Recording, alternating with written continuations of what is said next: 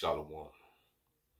Giving all praise to Yahweh, Bahashem, Yahweh Shah, Bahashem, Rakakwadash. Double honors to the elder apostles, great millstone. Shalom to the hopeful elect. The Israelites are a special people unto the Most High Yahweh. Let's go to Deuteronomy 7, chapter 6, verse. For thou art a holy people unto the Lord thy power.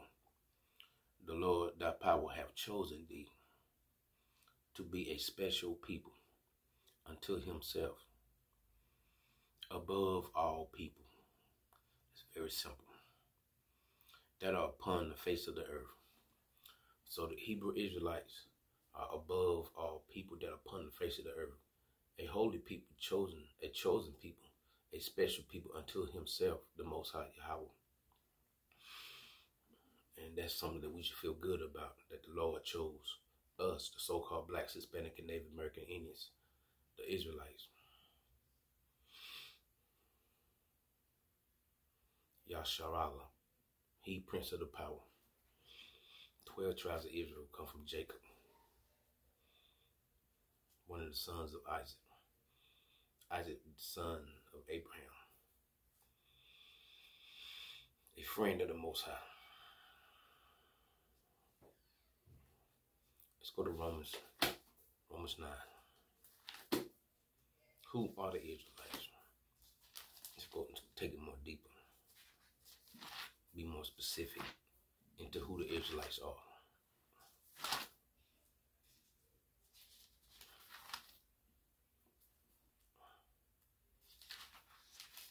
Romans 9th chapter. Romans 9th chapter 4th verse. Who are Israelites? To whom pertaineth the adoption? That's heavy right there. And we should break down each part of this scripture. The Israelites pertain to the adoption. The Israelites were adopted back by the Most High Yahweh, by Hashem, Yahweh Shah. It's that simple. And the glory. So whatever that's glorious pertains to the Israelites.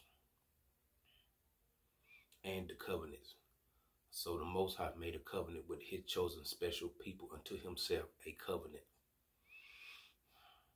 And the giving of the law.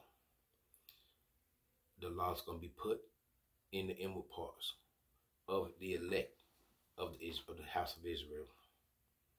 And the law, and the only one that can keep the law is the Israelites. It's that simple. And the service of the Most High.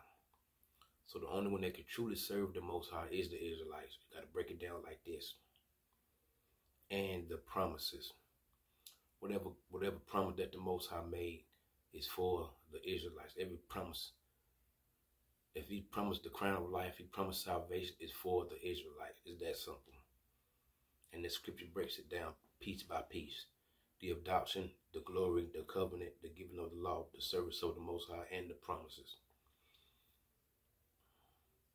The Israelites are a special people, a holy special people above all people, unto himself. It's that simple.